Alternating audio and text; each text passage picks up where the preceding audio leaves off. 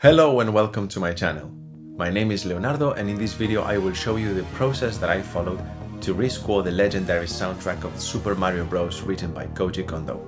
I will analyze the original tune and show you how to get the tools and the sound palette to create your own 8-bit chiptune music.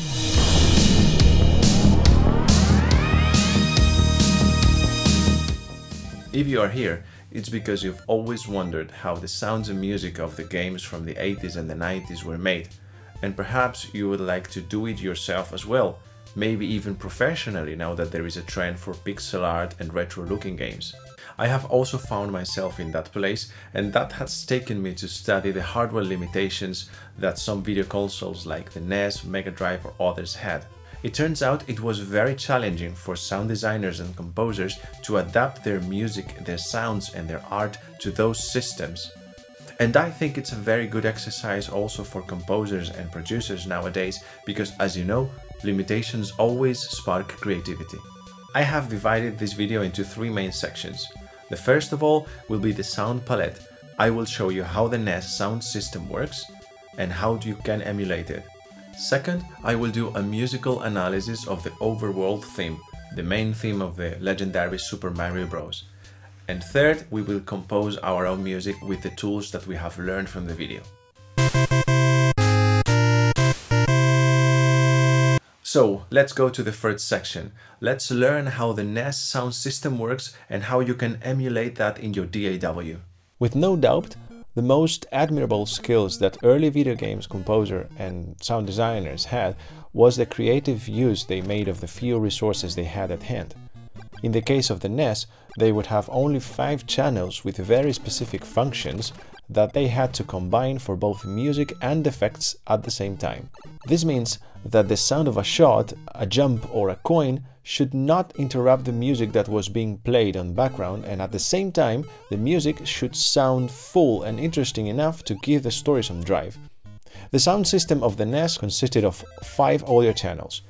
2 of them could produce a square wave with a variable duty cycle to be chosen to be the 50%, 25% or 12.5%.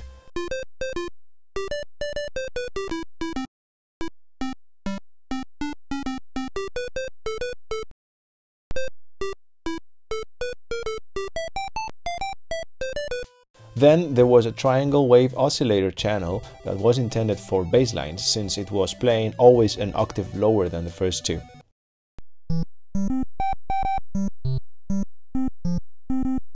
The 4th channel was a noise generator that could be shaped with the help of an available envelope.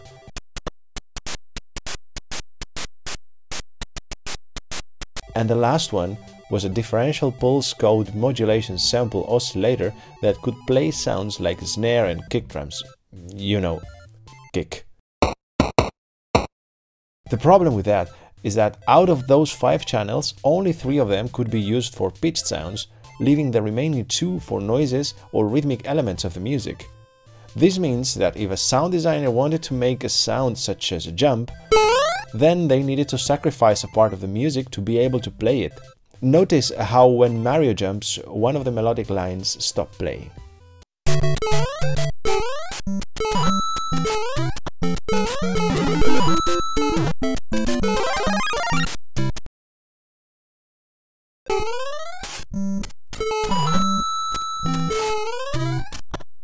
So, if you want to replicate these sounds, you will need a synthesizer that provides you 3 types of sounds. One is a square wave generator that allows you to choose between 50%, 75% and 12.5% duty cycle. Secondly, you're gonna need a triangle wave generator. And third, you will also need a noise generator. In my case, I've chosen to use Serum since it's my go-to software synth. All I need to do is to load the init patch and select the basic shapes. Here's a 50% duty cycle wave. 75%, 12.5%. This is a triangle wave. And this is how a noise generator sounds like. For the 8-bit DPCM samples, you could basically use any sound that you would like and then crush it to 8 bits. In my case, I have used Elite Reducer 2, which is a free plugin that you can download here. This would be a original kick drum, 8-bit kick drum, original snare drum, 8-bit snare drum. It seems now we have all our instruments ready to be played, but what kind of music should we write for them? That's for the next section. So, in order to be able to write music like Koji Kondo did for the first Super Mario Bros, I need to get in his mind and think like him, and the best thing to do for that is to analyze his music. You can find the transcription I've made of the Overworld theme in the description. I have written it in the style of a jazz lead sheet, meaning that only the melody is actually written, while the rest of the information is condensed in the harmony part. After having transcribed all the harmony, we get this, which might result very familiar to all of you. It's a series of plagal and perfect cadences in C major, with the occasional flavor of some modal interchange chords, more specifically from the Aeolian mode. Most probably he used those chords to escape momentarily from the monotony of using all the time the same harmony and give the listener a little bit of spice and color. After all, using C, F and G all the time gets boring eventually, despite of what most YouTube music makers of nowadays might think. But wait a second, we have a few more chords in C major. Why did he only use those three and borrowed other chords to build the cadences in the Overworld theme? I can't say this for sure, but one thing I've noticed when looking at the harmonic palette that Koji Kondo used is that there is not a single minor chord. My theory is that Shigeru Miyamoto and Koji Kondo had a conversation that went like, "Hey Koji, I want some music for my new game Super Mario." "That's cool. What kind of music do you want?" "Well, I'm not sure, but definitely something happy and lively. Adventurous and mysterious sometimes, but not too dark or too intense. Do you know what I mean?" Kind of. Any instrumentation or any particular sounds in mind?" "Oh, anything that comes to mind, but it will be crashed to 8 bits and you can only use 3 voices." "Oh, alright. I figured out something." Then one of the few moves Koji could use with those restrictions was the harmony, but in C major there is just 3 major chords, so let's borrow major chords from other modes that we could use as subdominants on tonic function substitutes, yay! With that restriction in mind, a melody finds its way somehow easily. Some lines, arpeggios, or even some chromatic approach, and we have the ingredients for a happy, jumpy and adventurous melody. I am not saying that anyone could have written this wonderful music, just stating the outcome of my analysis. Finally, the form of this song is AA-BB-C-AA-DD-C, which allows for repetition without tiring the listener too much, since there is always a different ending to the A part. Once again, a top decision from a top composer. It seems now we have everything in place to start writing our own music. Additionally, I also wanted to accept some of the limitations that Koji Kondo had or used. More specifically, there are 3 ground rules that I would like to stick to. First one, we will only use major chords. Secondly, we will work in C major, and third, we will use a 2/4 meter. For the harmony, we will extend it a little bit more by looking at what chords we can borrow from parallel modes, and for that I have to give you a mini music theory lesson. In order to find out which chords we could use via modal interchange, we first need to write down all parallel modes from C, which is the route we will be using. Now we'll select only those chords which are major. At a first glance, we can already see that every major chord appears in 3 different modes. If we take just those chords and put them together, we will have the harmonic palette to be used for the composition of our soundtrack.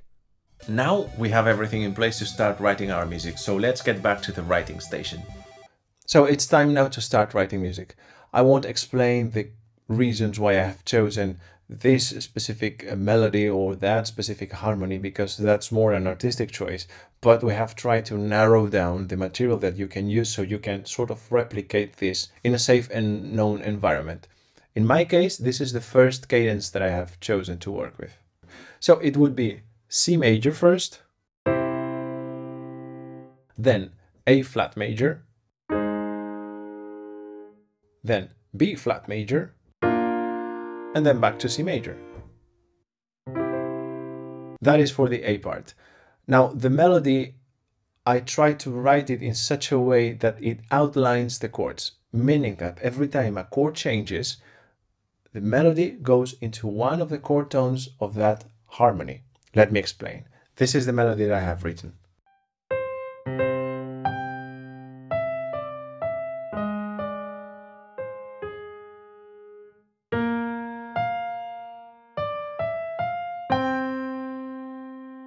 That's the A part of the melody. Then we have a B part that is kind of a conclusion to that.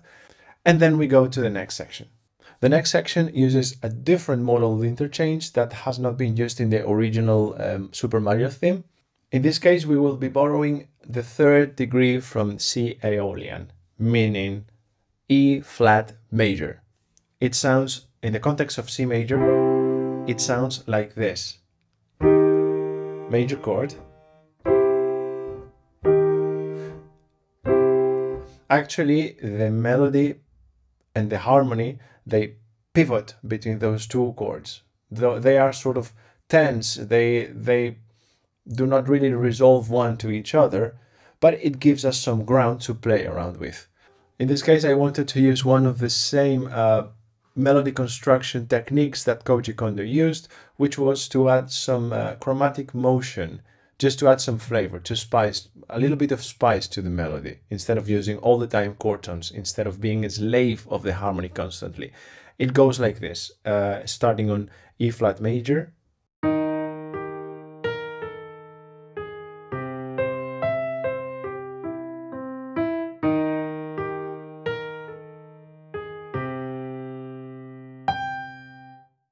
etc. Now, the next section, we are doing something that I like very much, which is called constant structure.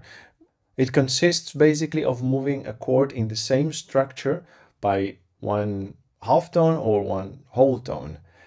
In my case, I also wanted to add the spice, the tension of what is called the pedal point, which is to keep one note in the bass all the time. That makes the chords sound different. It presents the chords in a different context, if it makes sense. So since we are in C major, I didn't want to think too much about which pedal I should be using, so it's gonna be C. But I am gonna use a different modal interchange chords. The first one I'm gonna use is D major. That is a borrowed chord from C Lydian. In C Lydian, the second degree is also a major chord, and it's one whole tone away from C. So we would have D major. If we keep a pedal between those two chords, this is how it sounds like. First we have C, and then we have D major. This is a sound I particularly love, used very much by Steve Vai, and it's a very fresh sound, very progressive very progressive. I really like it. Again.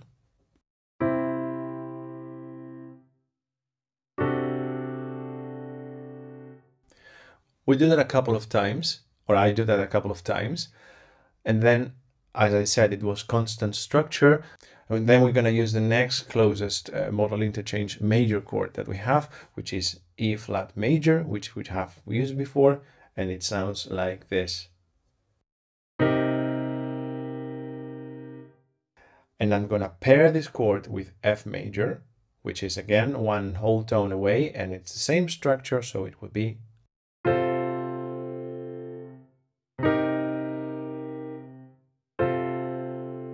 all together.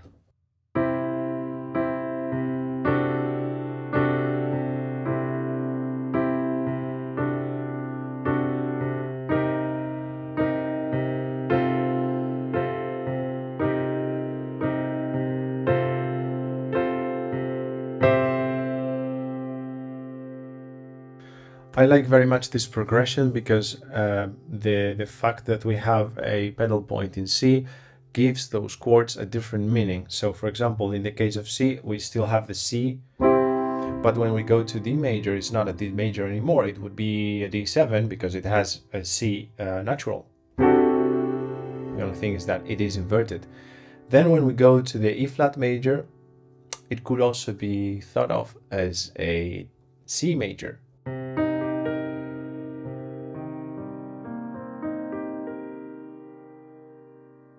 And when we go to F, it is again an F. So it's like a cycle. It starts in C major, goes away a little bit, different modes, different things, comes back to the 4th degree of C major, from which it can resolve plegally to C major. Isn't that beautiful? It's very hard to explain. It's very hard to explain. And that's basically the harmonic content of the piece that I have wrote. Now, if you add some bass, if you add some percussion, if you add some effects, if you split and use different sounds for the different voices that we have, we get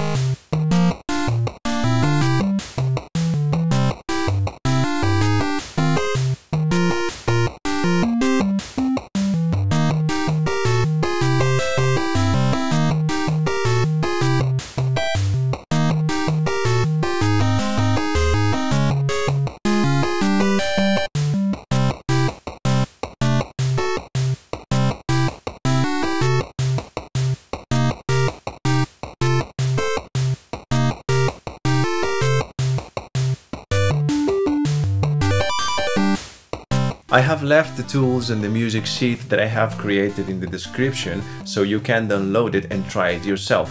I would love to see how you have made your own 8-bit chiptune music, and I would love to see how I have inspired you as well. If you have enjoyed this video, please give me a thumbs up and subscribe, because that will not only help me grow, but also encourage me and motivate me to keep making this kind of content.